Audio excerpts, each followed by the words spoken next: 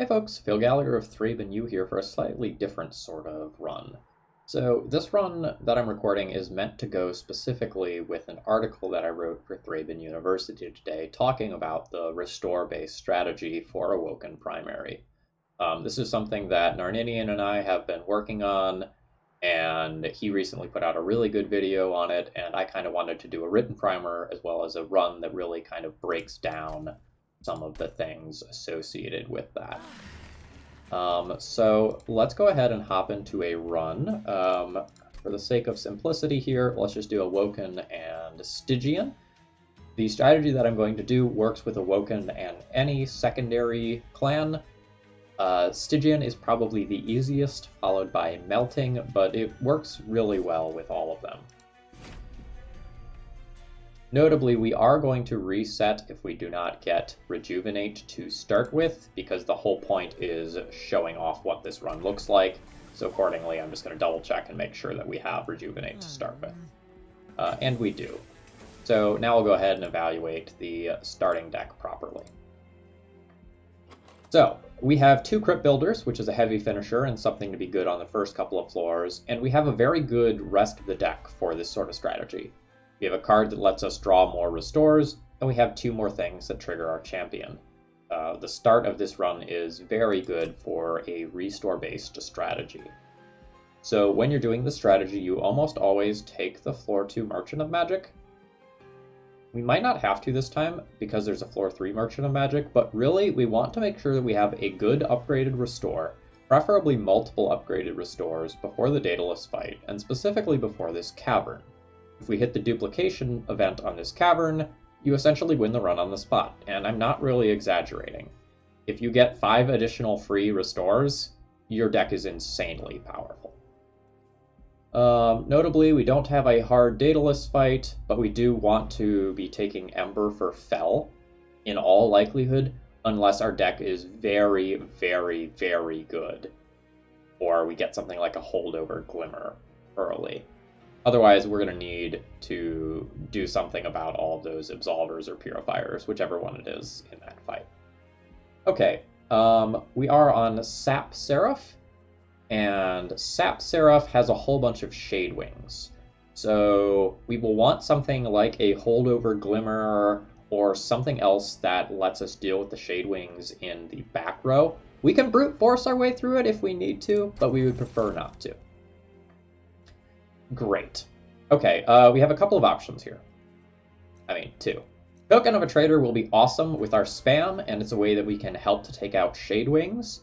Otherwise, Icicle Fracture is something we could use to set up, like, cool Crypt Builder base turns, and it also lets us, like, not redraw cards like Train Stewards or Frozen Lances that are kind of bad.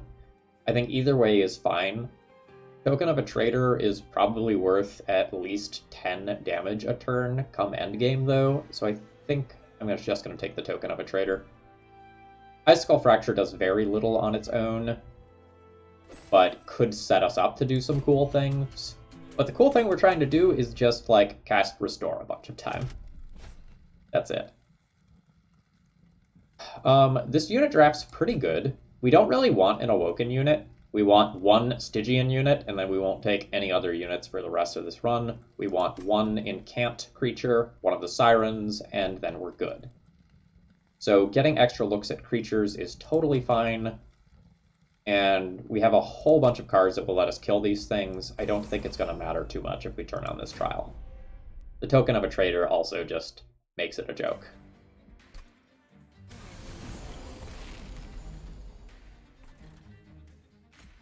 Alright, so the easy play is this. And then we get to do that and kill one of these. And we get to do this and kill one of these. Then the harder play is, do we put the Train Steward here or do we put the Train Steward here? When I put the Train Steward here, it makes it possible to get collectors on the middle floor a little bit easier. So, for example, just playing this here gets both of those. Now the rest of the turn is a little more interesting. We're not going to do a very good job of stacking up regen in this fight, and so accordingly I'm going to try to take some Train Stewards out of my deck so that I don't redraw them later. And here is Token of a Traitor doing absolutely ridiculous things. Alright, now in this second pass-through of the deck, we're going to look to stack Restores. Beautiful.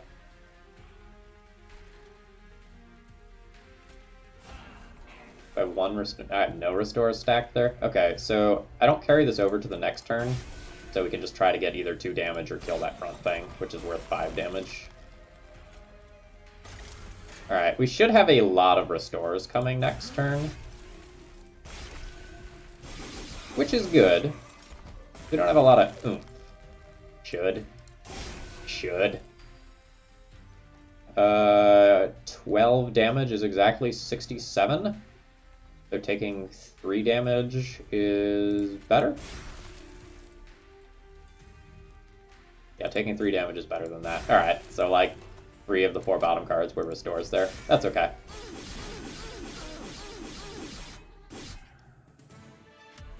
Oh, I also had 2 more damage than I needed to due to the Token of a Traitor.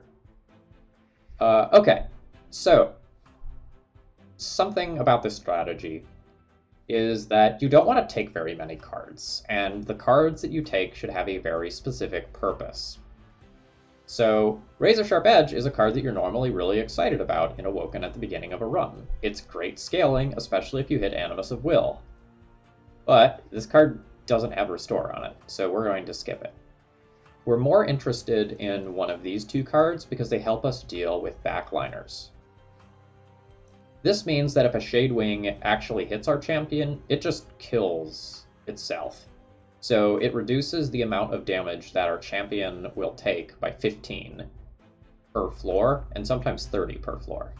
That's really useful. The Vine Grasp could also kill Shade Wings in the last fight, but it would have to be upgraded, and we really don't want to waste upgrades on a Vine Grasp. Gold is precious, and that's why we skip so many cards, is so that we have enough gold to remove all of our starting cards.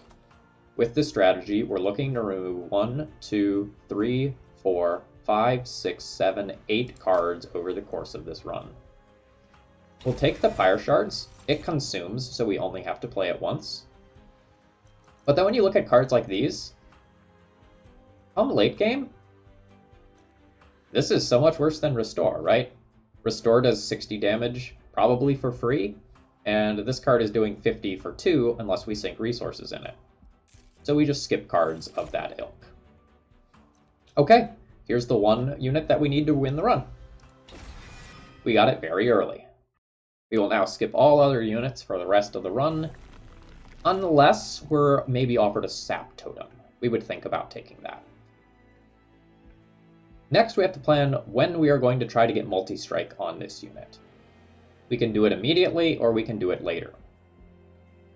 So, in these first 2 floors, going to Merchant of Magics will probably be better than going to Merchant of Steels. Like, since this unit scales, and we're going to put almost all of our resources into a single floor, it doesn't matter that that unit's not particularly strong right now. So the way that I see myself going is left here, because I don't really have money to re-roll yet. So I think I just want to go left here, improve 2 Restores. Maybe if we get a money trial, we'll go right here, but we'll probably just go left again and improve Restores again. Then we'll remove 2 cards here, duplicate a Restore. Maybe do the same here. And then finally at floor 6, I think will be the time that I'll actually upgrade my units. That's my current game plan. Alright. We go left, we click on the skip button. Very important. Gives us 10 more gold to work with. Alright. So, Emberstone goes on a Restore. Plus 20 magic power and consume. Do I want that on a Frozen Lance now? Let's see. I'm looking at 2, 4... I'm looking at 4 easy removals, and then I'm looking at paying for some removals beyond that. I think I will go ahead and take that on this. It's possible I should take that on Crypt Builder instead, but this costs 1 ember and this costs 3, and I might end up purging the crypt builders too. I think I'll do that and re-roll. Wheel again, Emberstone, these restores. I don't know that I want to spend more gold on another one of these purges. It's possible that I should put that on a restoration detonation. I don't really want those in my deck. They're fine, but they're just acceptable. They don't add regen.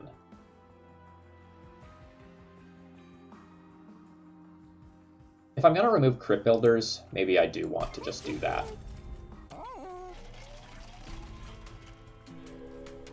Okay, we've got a very powerful run going. With Token of a Traitor, I think this is totally fine to do. Even if we take some damage, it's fine. With this strategy, you almost always set up top floor.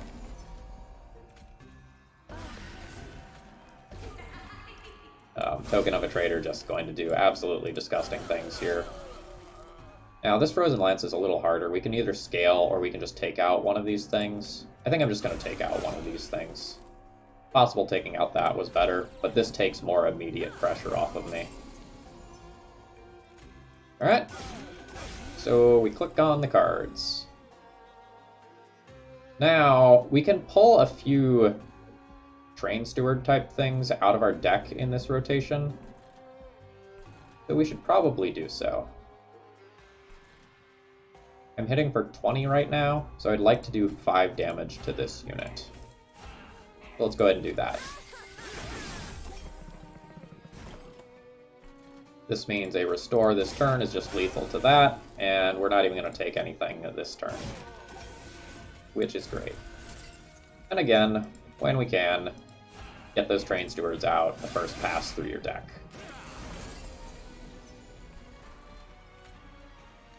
$60. No, that shouldn't be necessary. Just go yeah, yeah, yeah, yeah.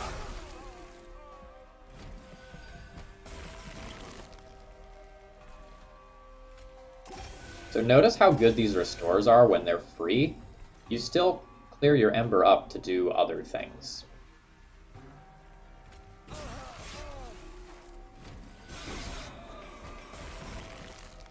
Alright, good stuff. See, since we have 3 regen stacked up, we don't even need to play all of these cards. But once we do, even though we're not doing anything explicitly powerful yet, we're already gearing up pretty well. Okay, so Wildwood Sap will help us survive the bosses. So we're going to take that early, but notably it doesn't trigger the champion. So it's good, but it's not great. And then Offering Token's an interesting one. With 2 Crypt Builders, this is probably good enough to take. It gears towards the Incant side of the deck and helps us get through Train Stewards and Frozen Lances until we've removed them. This is absolutely fine. It's also good with the Token of a Traitor. Alright, at 185 or 195 gold, which way do we want to go?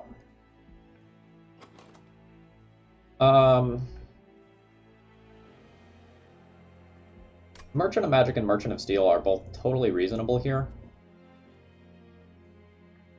Building up the Pyre health is nice, so that if a future trial goes a little bit awry, I have a buffer. Like, that's good. But I don't have a good double stack target yet. Well, I guess I could double stack this. That makes it probably fine to go left. Note with this strategy, I am comfortable waiting until like right before Fell to upgrade a unit if I can make the rest of my deck just really, really strong. So I think I'm going to go ahead and do that.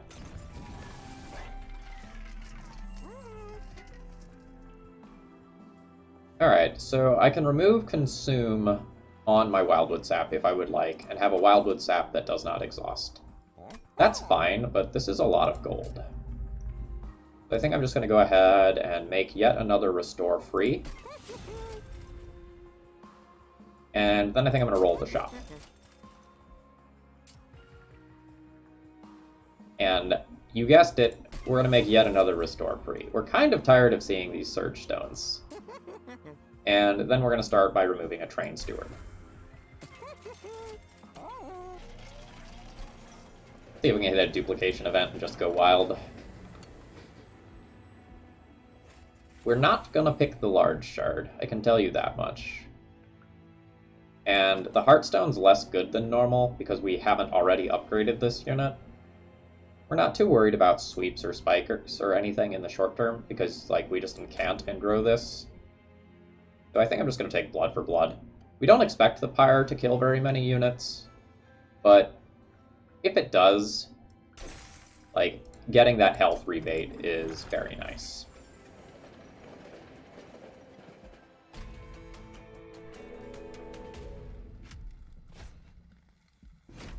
So note that I'm explaining everything very slowly for this tutorial, but if I was just playing this run by myself, I would already be most of the way through it. The average runtime when I'm playing this restore-based strategy is like 30 to 35 minutes. Because once you get going, you just play all your stuff on the top floor and you click on restores and everything dies. It really just is going to be that easy.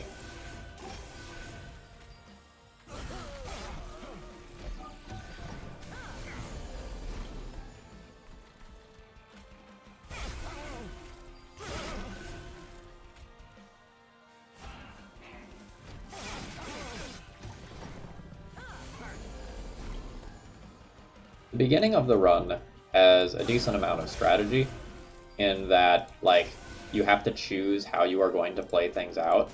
But when you start to get towards the tail end of the run, a lot of times it's just autopilot. Just, like, click and die. The hardest sort of decisions you have are, like, do I incant for 2, or do I cast something on another floor? Here I'm going to cast something on another floor, because it potentially saves us a couple of life on our champion. But just look, like, we have 7 regen stacks already. We are doing great, great work in terms of killing some of this stuff. Arguably, I should have played the consume one there. Alright, so this is what a mediocre turn starts out like. But once you have a little bit of card draw, you actually end up with very few turns that end up looking like that. And the second pass through your deck tends to be way better than the first.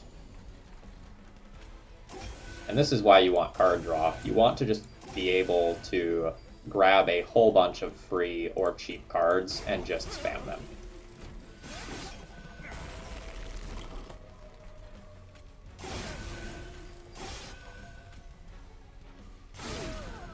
And at this point, I'm just going to scale.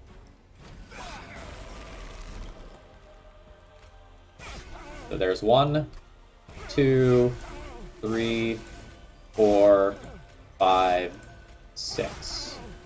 We played 6 cards in one turn in the Daedalus fight.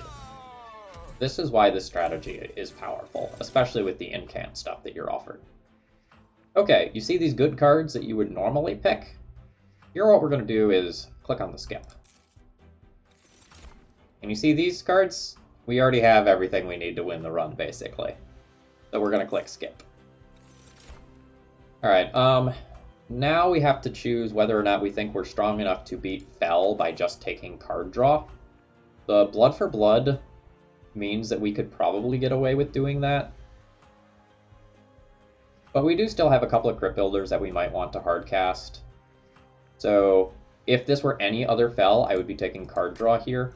But let's just not, like, accidentally lose the run to Fell while I'm making a tutorial. That would be embarrassing. We'll just take Ember.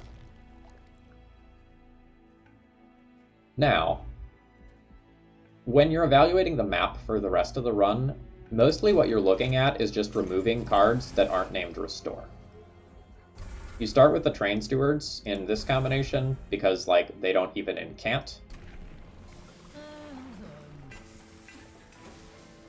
And wouldn't you know it, we are just going to duplicate a starter card. We are just going to duplicate a free Restore because it's just that good.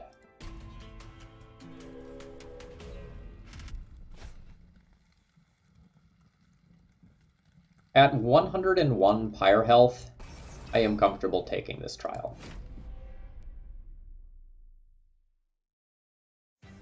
We probably have to set up on the bottom floor for this trial, though, which is a little bit awkward. Like, we don't want to fight the boss or these things on the top floor where they're much, much stronger. Now, if I had two... Oh, I do have two sources of regen. This is 1 and this is 2. It'll trigger end of turn. Yeah, I can probably get away with setting up on bottom. A collector will be a little hard to get.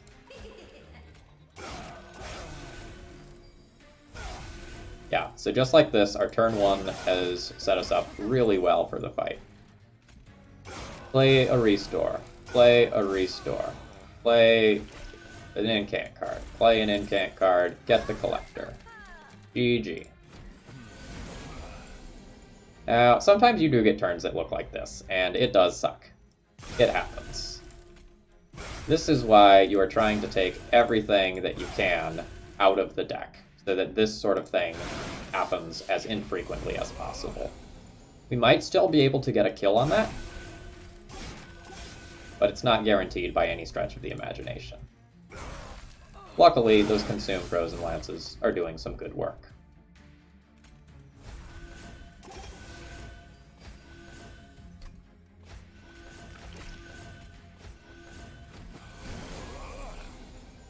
Alright, so even before we play like 6 restores in this turn, we already had the boss dead. This is the power of restore.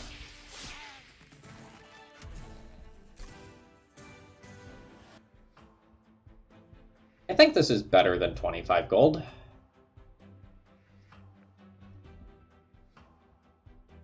I will go ahead and take that. Okay. Over the course of the run, you probably want 1 or 2 cards that are a little bit better than base restores in terms of the regen that they add.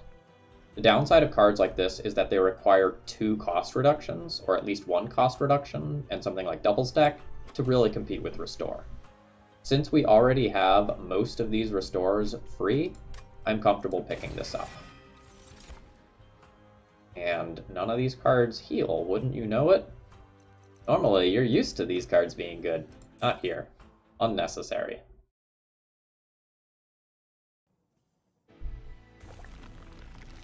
Okay, so now we can go to a Merchant of Magic to upgrade the Awake, or we can just go ahead and take some more gold, remove 2 more cards. This is a close decision, but Cavern events are neutral to beneficial, and this Pyre health isn't good, and we have Blood for Blood to heal it more. So while this upgrades the Awake, the card removes are really valuable. So I think I'm just going to plan on going to this Merchant of Magic next. Going to this Merchant of Magic would allow us to go this way and duplicate an Awake, but I think I'm just all about getting these Train Stewards out of my deck. Alright, and there we go. Wouldn't you know it, the last Train Steward is gone, and now we can start working on things like Frozen Lance and Crypt Breaker. Lots of cards we could duplicate in the... Oh, geez, I just clicked on Restore. Wouldn't you know it. You don't even consider duplicating something like Wildwood Sap. It's just unnecessary. Alright, Spell Shield 2 is not super an issue, seeing as most of our damage is Restore-based. This boss can be a little problematic, but we should be fine. This is a top floor fight for sure, so that some of those stealth stacks can dissipate by the time we're up here.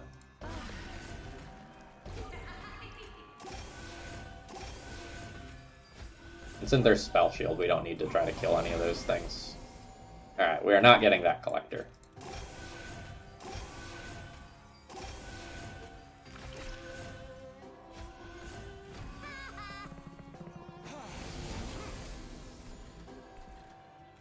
Just look at how consistent we are at just doing our thing.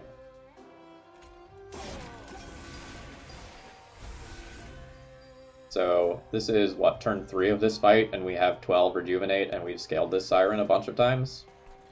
Now, let's just go ahead and take one of those out with Token of a Traitor, rather than scale.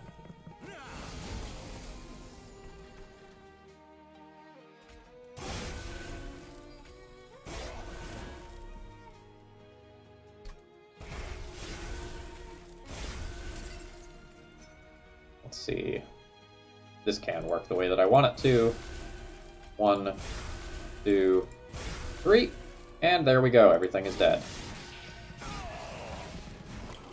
Notably, the way that I pushed that there also meant that I got to heal the pyre.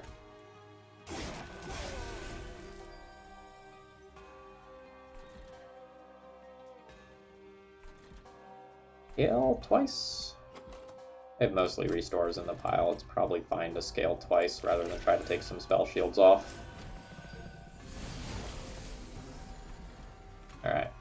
We'll go 1, 2, 3. Now, for this unit, I actually might want to take some spell shields off. We also want to kill those back units with Token of a Traitor, if at all possible. Crypt Builder here. I don't have a Crypt Builder here. 50% chance for Token. Nice. Alright. Now we're up to 16, 17, 18 restore. So, notably, if this only attacks for 13, that means I get like 4 turns before this even gets to start doing damage to me. That basically negates all the stealth stacks right there. And at 22, this is an embarrassment of a fight.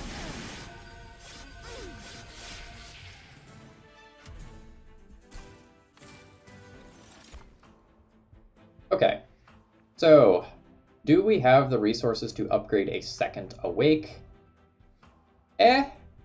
It's maybe not necessary. Preserved Thorns, on the other hand, is really good here. So the turn that you draw it, the following turn is +3, and anytime you draw a sting in the future, it's going to replace itself the following turn, and this also triggers incant-based stuff. Preserved Thorns is one of the few non-restore cards that I tend to pick up in this strategy. Alright. Is something like a Glacial Seal necessary to win the run? No. And in fact, it's probably bad to pick it up. You might think, I'm incanting a lot, that will clearly be good. But what happens if the top floor in the final fight is a small floor? Then you get 1 less turn to set up and prepare? I would just skip this. Like, cards like these are fine, but they're non-priority units and they might cost you 2 Ember. We're just going to skip that.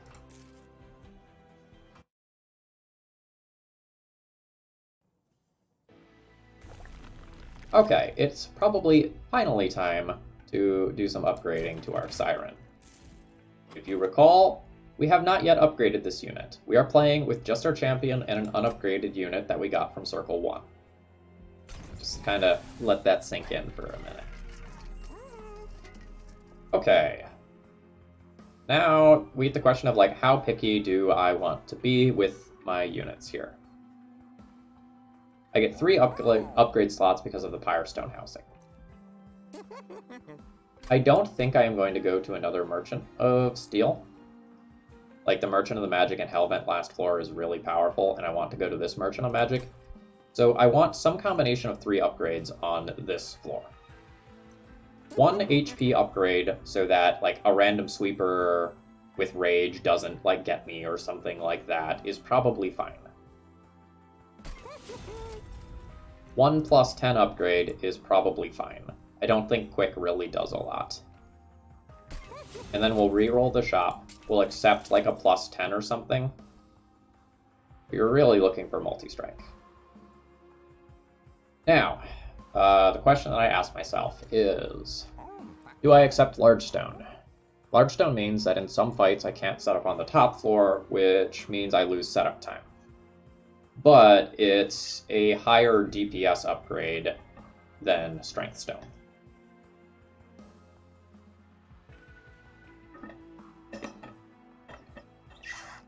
Given that this unit scales so well already, I think I will probably just take the Strength Stone. I don't think that 5 damage or that extra 40 life is going to matter.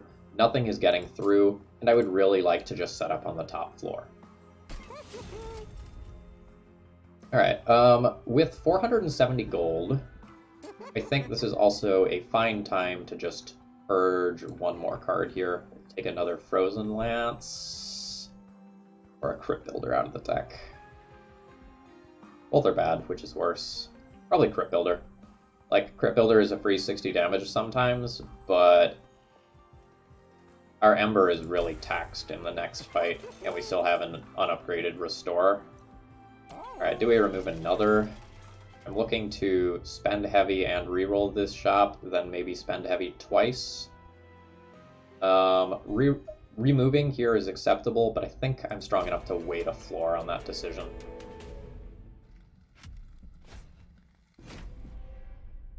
This is a fight where we might just set up on bottom floor. And it depends on what turn 1 looks like. Alright, so we have 1 restore, which means we're basically getting through this statue this turn. We want to kill these things as frequently as possible so that our deck doesn't get junked up. I think it's going to be fine to set up on the bottom floor. It's not normal practice, but this is getting through that and letting us kill everything while also removing that, so it seems totally fine. The enemies in this fight are not particularly tough. These sorts of waves are the hardest waves. And unfortunately, we might not clear everything unless we get a little lucky with the Token of a Traitor hits. Alright. A unit got through. Unfortunately, we're not really good at killing that now. So it may hang out for a little while. We know we're going to restore, and we know we're going to restore, and we know we're going to do that. Do I want to draw this later?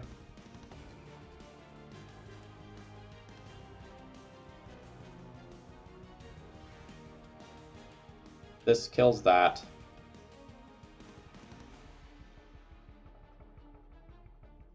And I'm going to get to kill and everything else.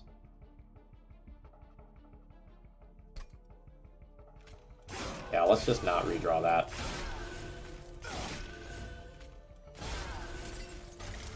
You're getting through, but you're going to end up actually healing the pyre. I think that's fine.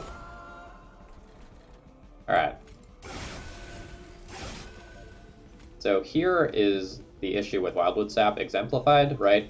Like, if this was a restore card, we would have a much better turn as a whole.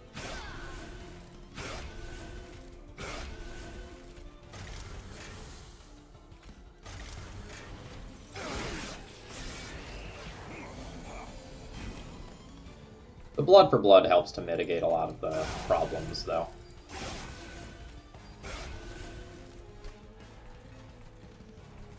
You're going to hit the pyre for 12, and the pyre is going to heal back. Yeah, I'm totally good with where we're at.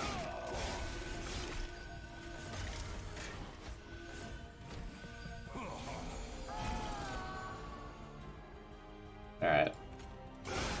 Not the best turn, but it's fine. We're getting kills on everything. I wanted to consume that last Frozen Lance. Alright, so we will cast an Awake. We will cast a Restore, and that's enough to get us there with 2 more spells to spare. So this is why you don't want to set up on the bottom floor. That fight was a little bit close, but if we had 2 more turns to prepare and stack regen, it's just not close at all. Alright, none of those cards say Restore on them. We skip, and we want more card draw. Easy.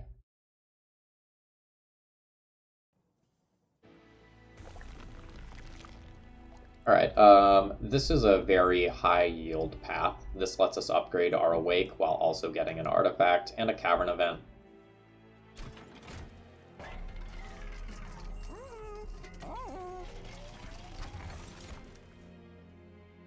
Priory's Cloak and a Forgotten Name are both very good. I will take the one that gives us additional damage.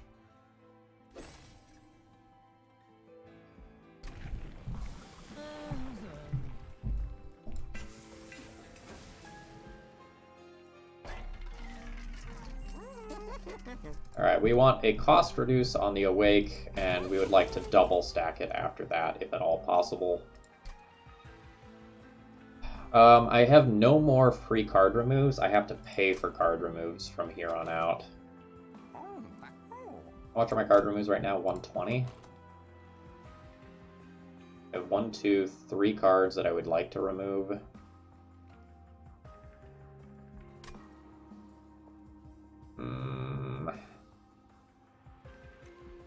Just a billion Surge Stones this run. Normally I try to take these out completely, but I think I'm just going to accept that and re-roll this shop. I could Permafrost one of them instead, like one of the Crypt Builders instead, but that's a lot of money to spend on something that's not vital to my strategy. I'm going to take the Cavern event before making that decision. I've got a Wildwood Sap that I could do things with. It doesn't matter, this is 10 gold. We would not put any of those cards in our deck. Our deck's too good.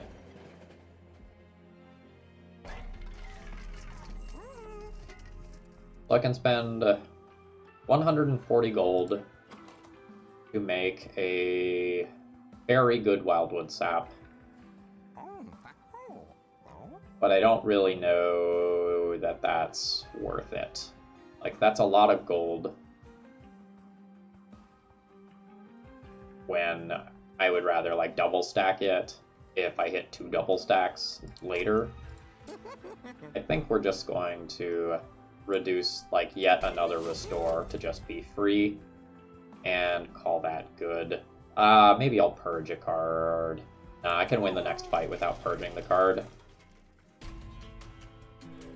I'll make that decision next floor once I've taken a look at everything.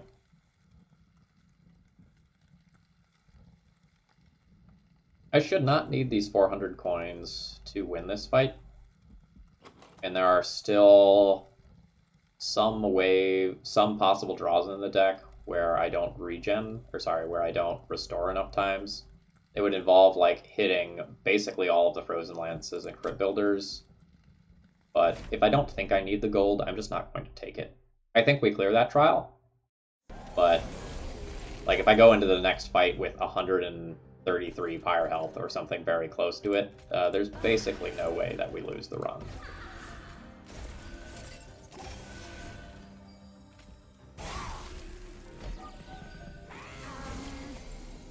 Yeah, see, so turns that look like this are why you want these Frozen Lances absolutely out of the deck.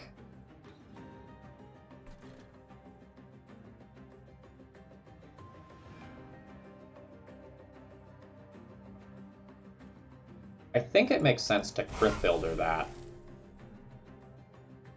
And then try to preserve Thorns. Kill this. And also Sting down here and kill this so that Restore stacks hit that directly. That might be better. At least the first one there.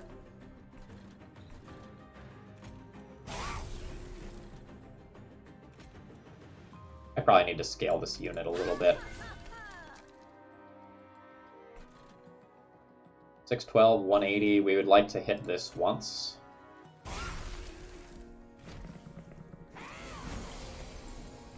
Okay, see, this is what hands with this deck are supposed to look like. That's much better.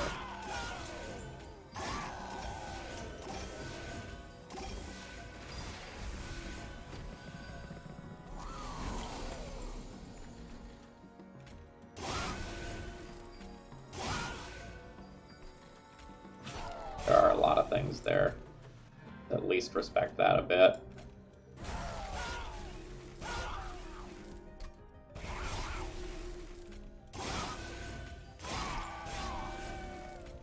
For those of you who are seeing the restore-based strategy for the first time, I hope you are enjoying how ridiculous it is to just heal everyone to death.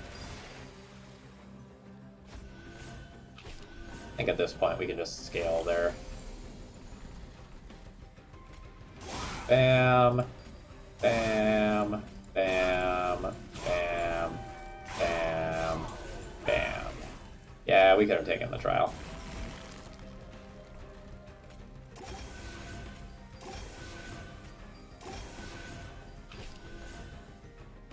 Is it just better to scale? I don't actually want to... no, let's cast this here so I can, like, guaranteed kill this.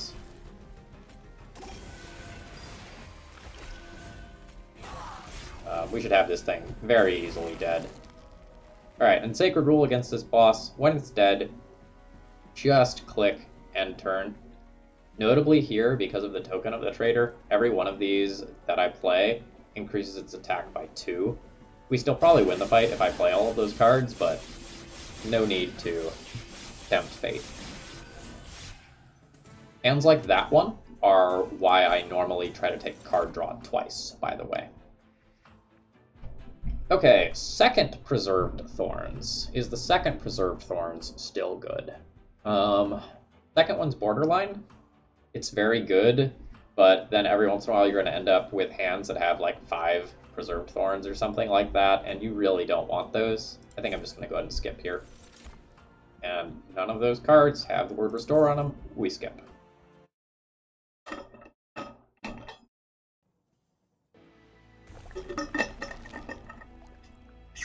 Alright, we're now going right for a couple more Merchant of Magic upgrades, and then some sort of duplication event. Just kind of take a look at both things here. Holdover. We have Holdover Awake being offered now. I don't think you need me to tell you that Sap Tap is good here. I think you figured that out.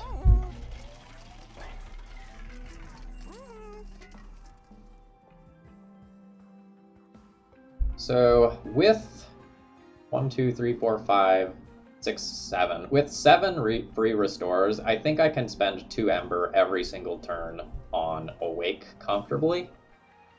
Normally, if I just took card draw twice, I'd probably just put Holdover on a Restore here, but this is pretty darn good. We're going to get double stack after we reroll this shop, and it'll totally dagger me, but that is what it is. Alright. Are we going to duplicate that 4 Ember every turn? I mean, that's certainly not bad. I get to hit it earlier.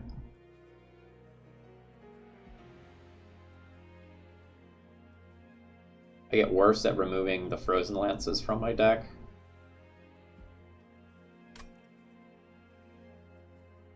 But I can take off time to do that. And then Sap Tap is just going to draw me into more free cards. Yeah, that's probably fine to duplicate. Now that probably means that I should buy another card remove. This costs 3. We're never playing this now, unless we discard it. And now all of our Ember is being tied up every turn. This is a good upgrade. 60 plus 50 is exactly 110. I can take 2 upgrades.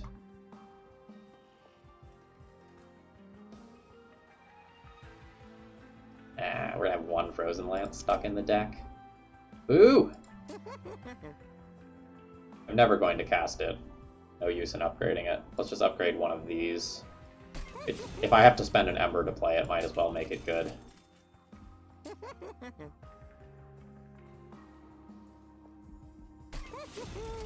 Okay. We have an absurd deck going into the last fight. Like, we don't need to worry about the Light Wings, or sorry, the Shade Wings. We're just going to murder everything. Alright, you remember that large stone I was talking about earlier and why I passed it? This is the exact scenario why we passed it. We get to draw an extra card here. I guess I can, like, actually play that on a creature that matters.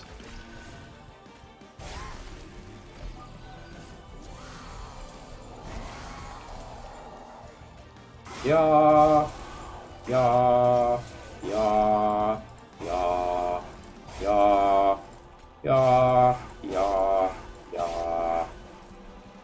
At this point, I'm pretty confident that everything is just dead. I guess we can play that there. That floor can be spooky. But just, like, look at what we're doing here. 1, 2, 3, 4, 5. Might want to consume that torch. 6, Yeah. Let's go 7, 8 spells that turn. And that will be the norm from here on out. 1, 2, 3, 4, 5, 6, 7, 8, 9, 10.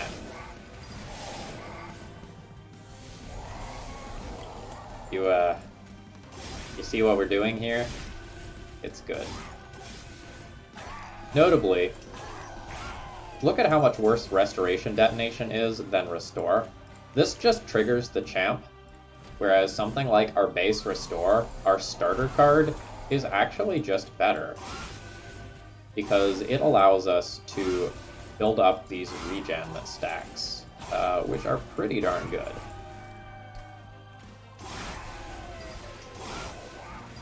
So we just melted through that floor, even though Seraph dropped an additional friend there. It did not matter. Notice that the Restoration Detonations aren't actually dealing any additional damage other than just the Restore trigger, because we're at full health every turn. We have 100 life and 41 regen stacks already.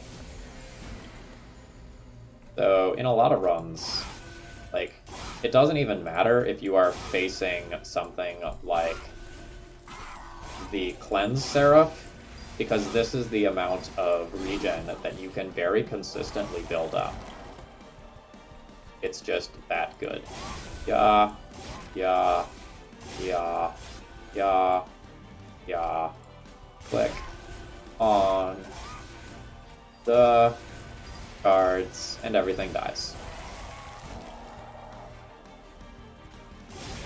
Oh man, we don't have that many cards this time. I wonder if we're gonna make it. Will 65 regen stacks and 145 on the back line, even though this is sat for 12, be enough? Let's watch it play out.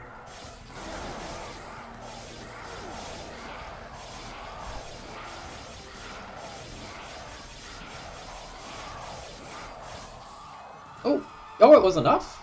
I'm totally surprised. So let's take a look at the debrief.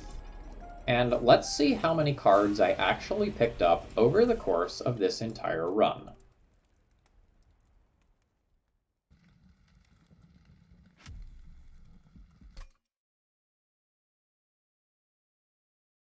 So, not counting the unit, because, like, having one other additional unit is probably obligatory. I think we started with that. We picked up 1, 2, 3, 4, 5. We picked up 5 cards over the course of this run. We duplicated the Awake once, and we also duplicated our initial Restores twice, I believe. You don't actually need to add that many cards to your deck to win a Covenant 25 run with Awoken Primary, because Restores are just so good on Explosive Sentient. So this is the strategy that Narnanian and I have been working on for, I don't know, the past week or so. We've been sending messages back and forth about it. And I hope that you enjoy this strategy. Again, there is an article version that sort of goes into some details about some other things that I didn't talk about in this run. And while this video took about 50 minutes, know that if I was actually just playing this, I would cut 20 minutes off that time. So take that for what you will. If you are looking to get your first Covenant 25 win, this is probably the easiest way to do that. I'll see you all again soon.